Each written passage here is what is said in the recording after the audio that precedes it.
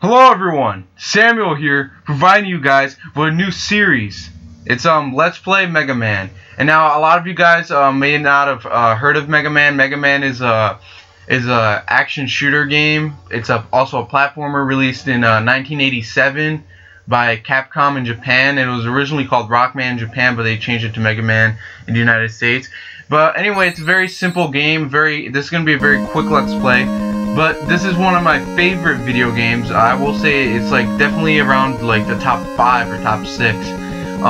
Basically, there are 6 bosses that we have to face. Each boss has a stage. When we face the boss, each boss gives you a power which you can use to defeat the other boss. So basically, the story is you're a robot named Mega Man, and these other guys were also robots created by your creator, Dr. Light. But then Dr. Wily, which is the enemy, reprogrammed them for his nefarious purposes. Now it's your job to stop these robots and Dr. Wily.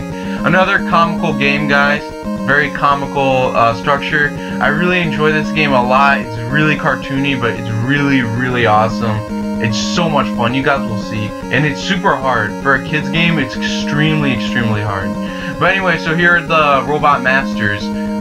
Like sort of like the iconic the iconic enemies of each Mega Man game. So Gutsman, he's basically, really strong. That's his power. Cutman, he slashes things. His power is cutting. Obviously, Electman, he uses his power is electricity. Fireman, his power is fire. Bombman, his specialty is bombs. And Iceman, I want you guys to guess what Iceman does. Please leave it down in the comments. Alright guys, so basically there is a certain order that I like to go against these guys, because once again, after you beat each robot master, you get another ability. You get their ability, which can be used against another robot master. Anyway, listen to this music a little bit.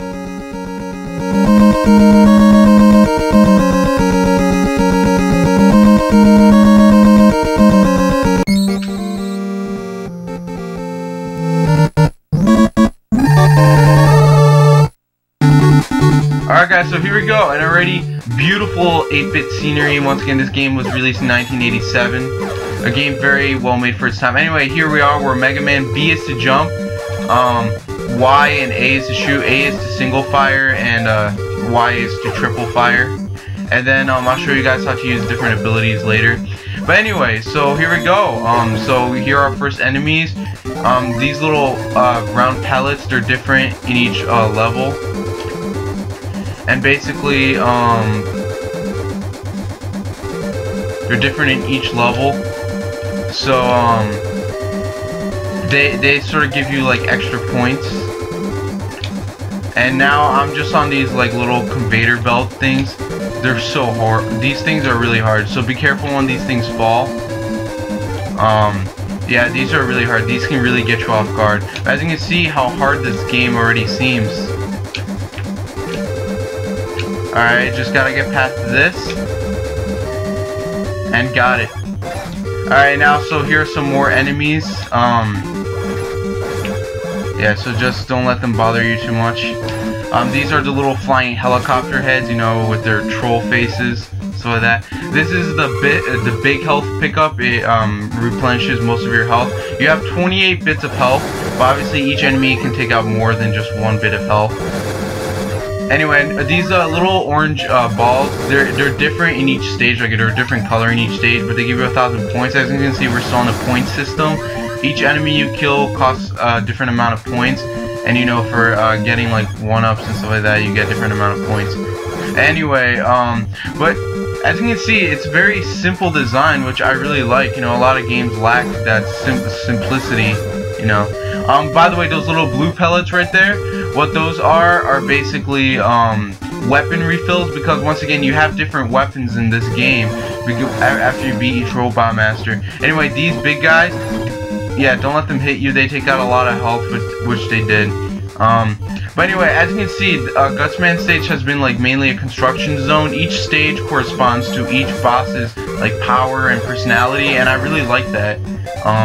It's this is why Mega Man is one of the biggest nostalgic games ever for me. I started playing this game. Obviously, I didn't play it right away in 1987. I wasn't even born then. My cousin gave me, this is the Mega Man Anniversary Collection, by the way, because I don't have an NES, and I'm playing the Anniversary Collection for the GameCube. But it's for, I'm playing it on the Wii. But same thing I did for Crash Bandicoot. I was playing it on the PS1 version, but I was playing it on the PS2 because my consoles are still backwards compatible. But yeah. By the way, so yeah, Gutsman, he'll keep just throwing the stones, just jump over them. He's not really that hard of a boss. That's why I chose him. He has a fairly easy stage. Ouch! Don't let him touch you. That's one thing.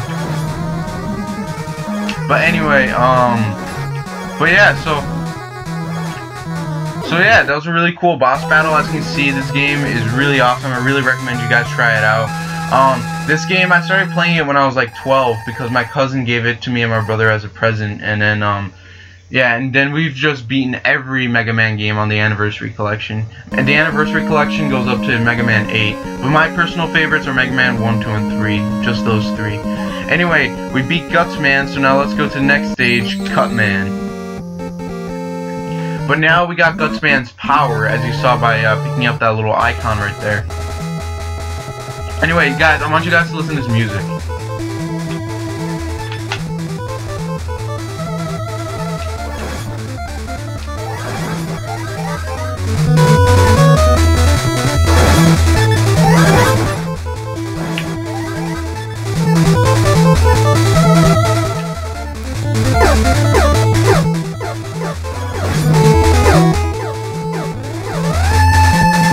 Yep, really awesome music.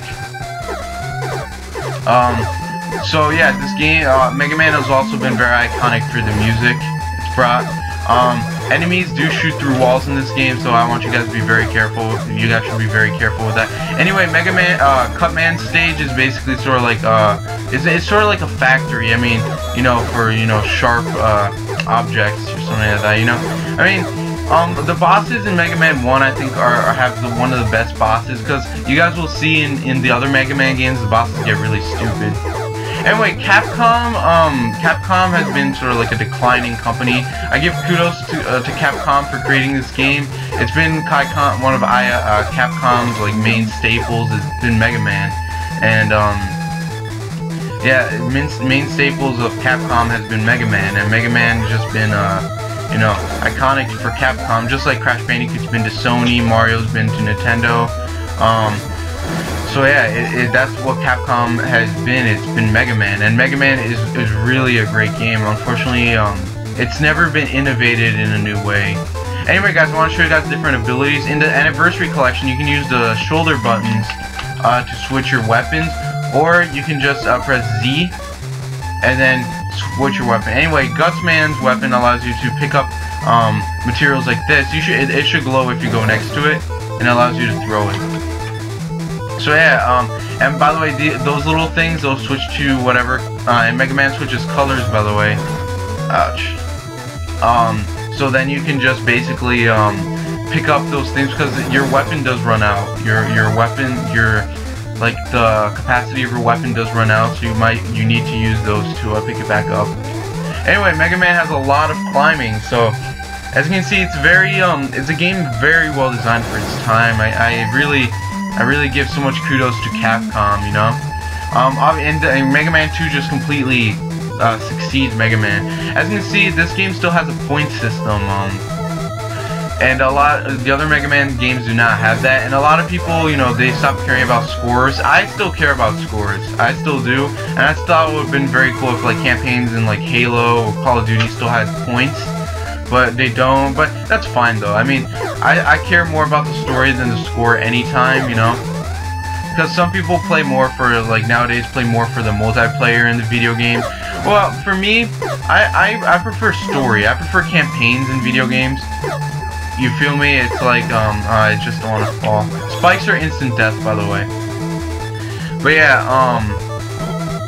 but just that, like, what I'm trying to say is, like, I prefer playing video games for the story, because like I love the multiplayer and I think every game should have a multiplayer, but I feel like if the campaign isn't solid and people just stop caring about the campaign, it brings me down a little bit, because I think like the older generations are more used to single player story games, because like that's what most games were about, like Crash Bandicoot, Mega Man, Halo. But then like when the online gameplay has revolutionized, by the way, has revolutionized, it really changed gaming as we know it to more multiplayer. Anyway, I'm switching Gutsman's weapon because like it takes out half his health and instantly kills him, just like that. I killed him in 2 shots, I got him cornered, and he's done.